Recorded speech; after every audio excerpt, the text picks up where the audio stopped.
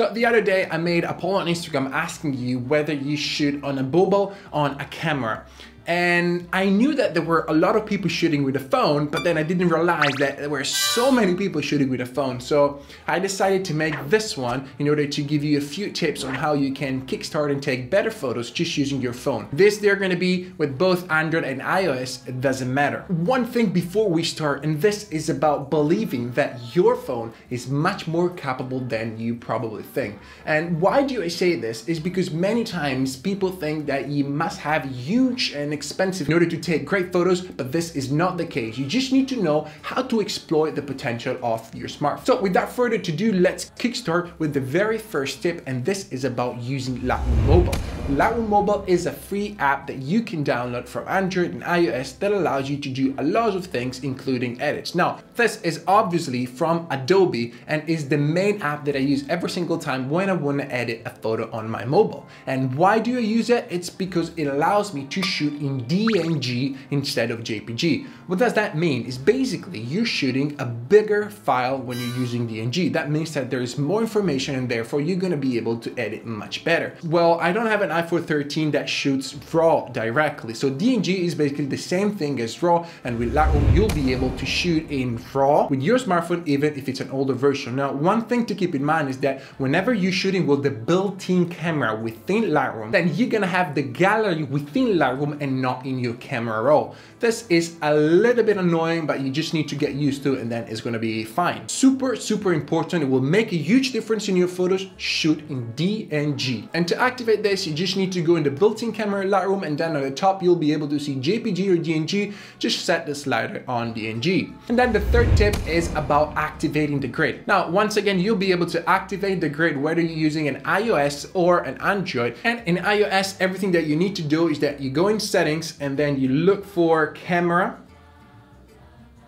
There you go. And you're gonna find grid. You just need to activate that button and then you'll be able to see that the grid is already set up in your camera. And this grid divides your photos, your camera, let's say, virtually in 9 different boxes. Why do you need this? Is because you can use the rule of thirds in a much more efficient way. I made a full video about it, so I don't want to waste much time right here, but you're gonna find the link down below in the description. Now we're going for the fourth tip, and this is about having a subject. One of the main and biggest beginner mistake that I see every single time in the photos that you guys send me or that you guys tag me in is that there is no subject. So you're just shooting with no concept, with like something that feels like a little bit random. So whenever you're shooting a photo, try to intentionally understand and point towards a subject and try to frame it correctly using the rule of thirds or whatever other rule you want. But you need to have a subject. Keep in mind, where is the subject in my photo? And we're gonna talk about the next tip, and this is having the premium subscription on Lightroom.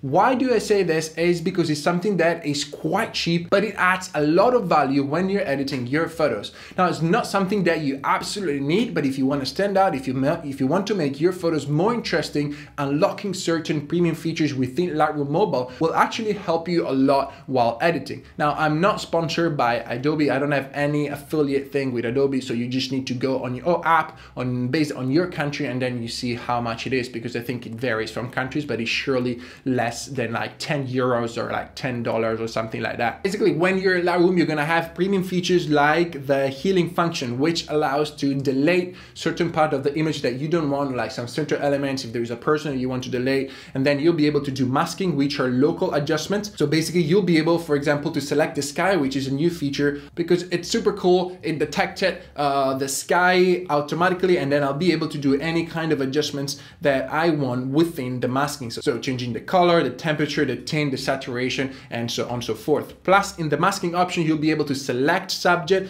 to do local adjustments and so much more. This is probably the feature that you want to use and that you're going to use most of the times if you have the premium subscription. Because whenever you're shooting photos of anything that has a subject, it's really important that that subject stands out within the photo. And what you want to do, and I've talked about this in previous videos as well, is that you want to isolate the subject as much as possible without looking too fake. So in this case, I have this photo and I'm going to create a mask with the select subject, and Lightroom automatically will detect the subject. What I can do is that I can select the subject itself or select everything else but the subject. So in this case, I'm gonna just select the subject, then I'm gonna drive the exposure up until it's a little bit too bright. So right now it would look fake, but then what I do is that I go in normal light in the overall exposure of the photo, and then I drag down everything. Now I see that still is a little bit too bright, so I can go back, select the mask, and simply drag down the exposure until I'm happy with the result. And then as you can see, there is much more distinction between the subject and the overall background because the subject pops up from the image. So highly suggested using this function. Now, before moving on to the next tip, I would like to mention that my mobile photography course is now available for everyone for free on Skillshare. You just need to sign up and you'll receive 1 month complete for free where you can have a look at all my courses without being charged. Then you can cancel before the trial period ends and you won't be charged anything. So definitely have a look. It's a 16 modules course where you're literally going to learn everything you need to take great photos with your phone. All right, back to the video. Then the next thing that you want to do if you want to improve your photos is that you want to delete everything that is not necessary in the picture. And this is also about cleaning the image from unwanted objects. Let me give you an example. In this photo that looks already great and even it's unedited, let me just drive up the exposure. What kind of elements can be deleted? Well, for example, we can remove this rock right here because it's very bright and kind of distract the attention from the viewer. Or we can also remove this part of the ground that is a little bit too brown and I would like maybe to have grass in there, and also these poles that are right here just to clean the image. We can do this in different ways. First one, the easiest one, is simply cropping in the photo. So there you go. Now I already removed the majority of the things and the photo looks still great. Or otherwise, I'm going to use the healing function within the premium subscription on Lightroom, and then I'm just going to drag my finger on top of that rock and then Lightroom will select a part, then we can change and simply masking it away. There we go. This is the before and after, and that rock, it disappeared. Cleaning the image will make your photo much more interesting and much more professional. Then the next tip is about not over editing your photos, and this is another huge mistake that beginners do every single time. When I see that you guys tag me in a photo, that you send me photos, these are all over edited. We've talked about this already quite a few times, but keep this as a general rule. Do not move the most important sliders regarding, let's say, details. So texture, contrast, like clarity or dehaze. These are all sliders that can destroy the picture if you move them too far to the right or too far to the left. So try to keep them between 10 and -10 or between 20 and -20. Then the next step is about using natural light. We all know, and if you didn't know, I'm gonna tell you that in low light situation, there is no phone that actually performs very well. So it's super important that when you're shooting with your phone, you're actually gonna use natural light, as much light as possible. And if you need the photo darker, you're just gonna tap and drag down the exposure to have it darker. But have natural lights, it's super important. But do not stay directly in the sun, but stay in the shadow, the brightest area possible. Or, and this is gonna be the next tip, one of the biggest thing that will improve your photos is actually getting a light.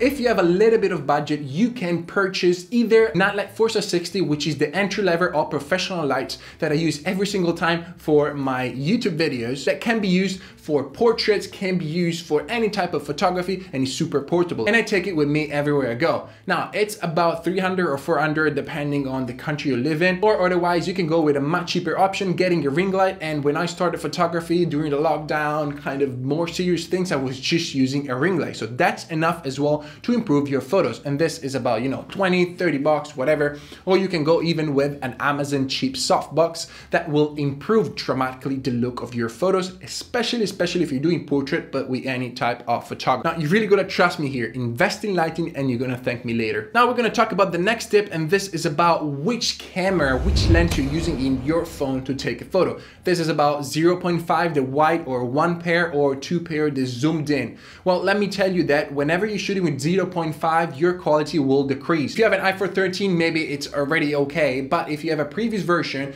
the 0.5, the white version, is not really good unless you have a very, very bright area. So try to avoid it, and maybe you can use the 1 pair, or if you're doing portrait, the best way is to use the 2 pair. Why this? Because when you use a long lens, so a 2 pair in your phone, you're actually gonna have a much natural shape of your face. Otherwise, if you use 0.5, you're gonna have squished face, which is not what you want. So try to play around even with zoomed in, but do not go over the 2 pair zoom, the natural zoom of your phone, because otherwise it's gonna be a digital zoom that will just gonna destroy the photo. And if you want to know more tips and if you want to learn how to master mobile photography, you should definitely check out my course. You're gonna have 1 month for free on Skillshare if you sign up with the link down below. This is not affiliated with Skillshare, but you'll be able to watch all my courses for free within the trial period, and then you can start anytime without being charged. Now, if you have some spare time, you should definitely check out this video where I talk about unusual editing app. I hope you enjoyed this video. If you did, don't forget to leave it a thumbs up and subscribe to the channel. Thank you very much for watching, and I'm going to see you in the next one.